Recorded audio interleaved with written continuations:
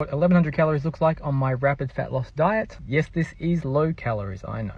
First thing in the morning is 2 black coffees with 2 sugars each, 60 calories, pretty much a daily staple at this point. Now this kept me going to quite late in the day, so around midday, 1-2 o'clock, I had 4 eggs, and we had that with chicken seasoning. We had to make sure the yolks were runny. This is the brand of chicken salt that we use, the one in Australia. Season those eggs, mix it up, and then gulp it down. Oh, so good.